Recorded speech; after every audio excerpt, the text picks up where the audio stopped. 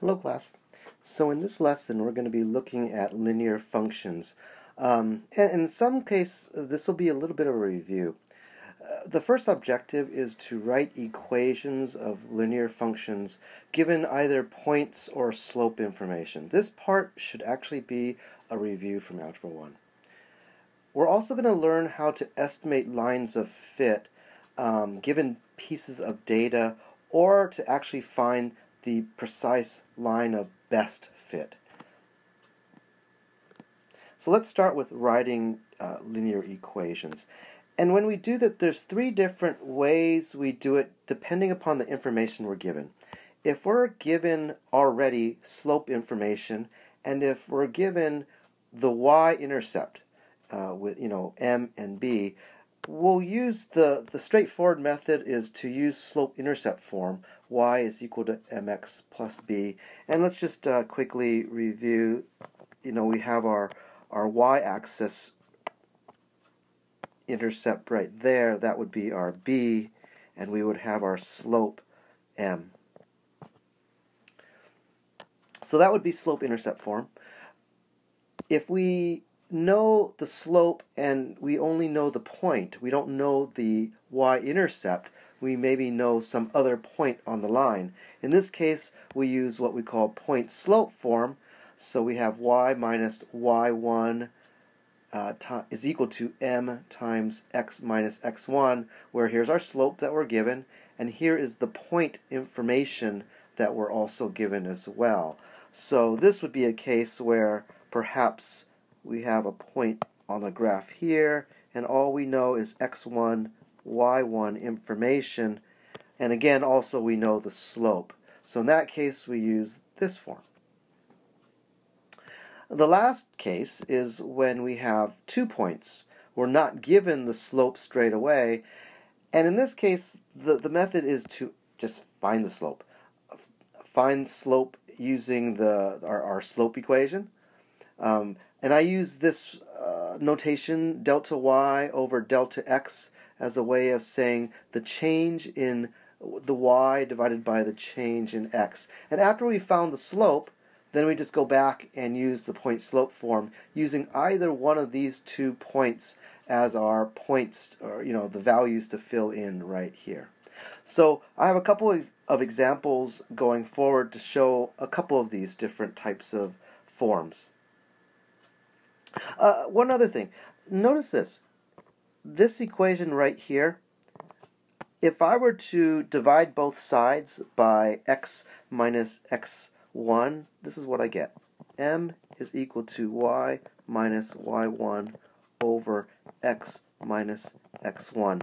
And you know what? That just looks like our slope equation right there.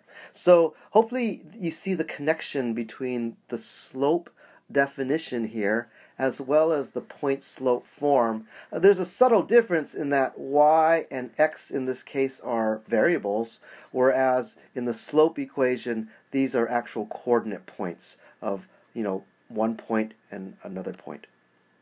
Okay, let's go on. Let's do an example where we write an equation given a graph. So the general method is to either find the slope and the y-intercept. This is the easiest way if the slope-intercept is easily seen, or find the slope and another point. So in this graph here, we have a question that we're posed. How many seconds before the ball travels 17 feet? So we have on this axis time, and on this axis feet, and the ball travels farther and farther and farther away according to how many seconds it travels. So let's start off by generating an equation. We're going to figure out the slope, and this is nice. We have this convenient point right here on the y-axis. This is our y-intercept. It has the point 0, 2. So I'm going to figure out my slope. Then I'm given the intercept here. The intercept is 2. So now I have m and b, and so I'm going to use my slope-intercept form. Y is equal to 1/3 x plus 2. Just plugging in the 1/3 here, plugging in the 2 right there. So now that I have my line equation, I can use that to solve this question. It says, how many seconds before the ball travels 17 feet?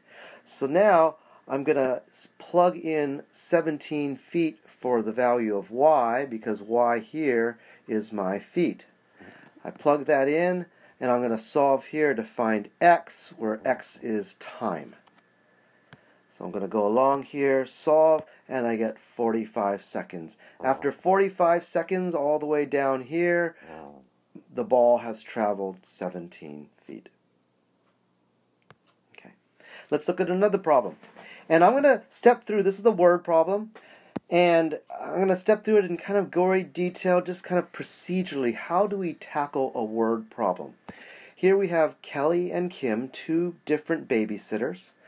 Kelly has this sort of charging rate where there's a flat fee of $10 and then $6 every hour after that. And for Kim, we're just given a table. We're not given some sort of sentence here, rather we're given a table. We have some questions here to answer: who charges more per hour, and how many hours must Kim and Kelly babysit before their fees are exactly the same. So let's start off by understanding the problem. There are actually two questions here. Let's take one question at a time. Who charges more per hour will be the first thing we tackle. So our plan will be to figure out what Kim's fee is, because we don't know what her fee is. Kelly's fee is given to us. It's $6 an hour. So now let's solve the problem. We notice here that Kim, if we were to calculate the slope, if we took this as one point and took this as another point, I have 26 minus 22, that's 4, divided by 2 over 1. So our slope would be 4. Another way to think about it is every time we increment by 1 hour, after every additional hour, the fee goes up by $4. So that tells us our Kim's rate, that tells us our slope, which is $4 per hour. Therefore, Kelly charges more, because Kelly charges $6, Kim charges $4 per hour. And as we look back to the problem, it looks kind of reasonable. We just double check that it makes some amount of sense. It wasn't something like $20 an hour or something way off. Okay, let's look at the second question now. How many hours must they babysit before their fees are the same amount? Okay, so here we're going to generate two equations. We're going to generate basically a function that calculates the fee as a function of hour. And then we're going to set both of those equations equal to each other. So let's start with Kelly. It says that Kelly charges a flat rate of $10 and $6 per hour from there. So I'm going to turn that into an equation. The fee of Kelly is $6 every hour. So that's our slope times the hour, plus a flat rate or initial rate of $10. That's Kelly. I'm going to do the same thing. I'm going to figure out Kim's rate, or Kim's equation, sorry. And in this case, I know that the slope is 4. So that's 4h. Now I know I'm not given the intercept here. So what I could do, I could write over here y is equal to mx plus b. Y is equal to, and I know the slope in this case is 4, so mx plus b. And now I want to figure out what b is. So what I could do is plug in one of these sets of points, any one, but I'll just choose this one, into the equation. So 22 is equal to 4 times 1 plus b. B is equal to 18. So now I figure out my intercept, and now I have f is equal to 4h plus 18. That's Kim's cost equation or fee equation. Now I'm going to set these two equations equal to each other, because at that time the fees will be the same. And I go ahead and solve this, I get 4 hours. Now let's look back and make sure it makes sense. So For Kelly, we just plug it into this equation. After 4 hours, her charge will be $34. Now for Kim, we could plug it back in, but it's even better because we're given a table here. Let's look at the table. At 4 hours, it's $34. This is an even better way than just plugging it back into the equation. And now we see that we got our answer good. Okay, moving on. This is another concept where a lot of times, in the previous example, these points here fell exactly on the line. But most of the time, when we gather scientific data, we graph the data and it does not perfectly fall on the line. So what we want to do is what we call finding an estimate of the line of fit. So what we do here is we estimate. We do our best to draw a line through these given points, and really it is your own estimation.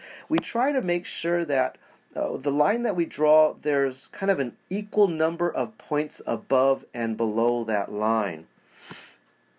And then the next thing that we do is we choose, we've drawn this line, and now we choose 2 points that are, I'll say, convenient on that line. And they don't necessarily have to be any one of these given data points.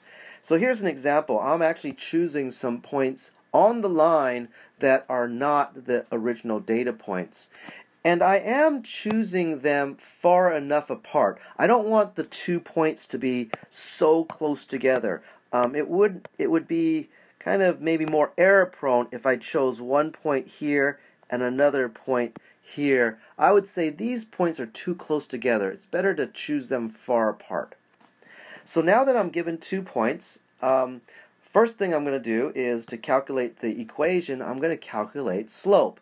So we have 6 over 3, that's our change in y, over our change in x, 9 minus 7 halves, and I get 6/11.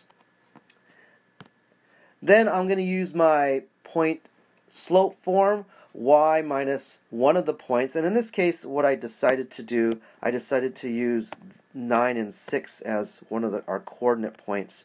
So I do this, y minus 6, that's the y value here, slope times x minus 9, where the 9 comes from this place as well. Okay? So this is an example of how we estimate a line of best fit. Okay, and I simplified it here.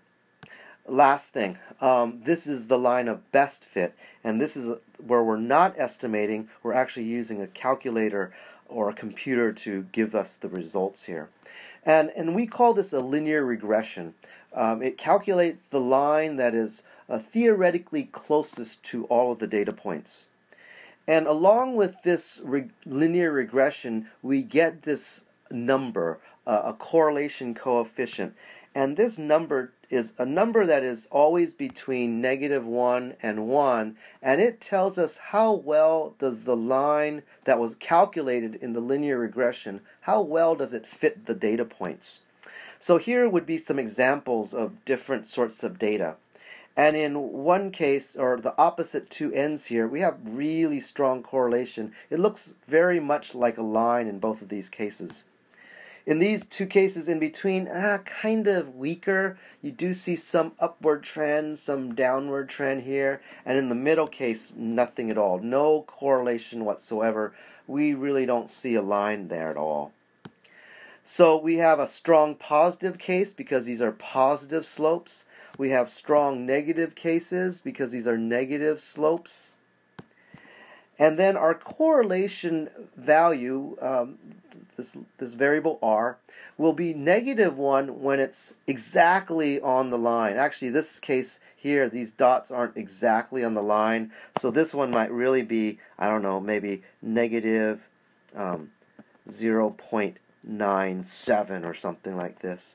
And over here on this other side here, since these points aren't exactly on the line, this might be a positive 0.998 or something like that.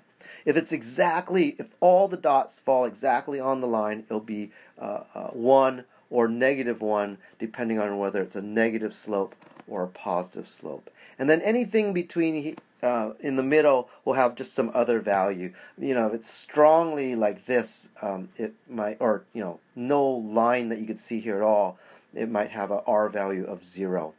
Okay, we're going to learn in class how to actually use a calculator to punch this all out. So this is more like an introduction to understand the idea here, and then we'll do this actually in class. Okay, that's it for today.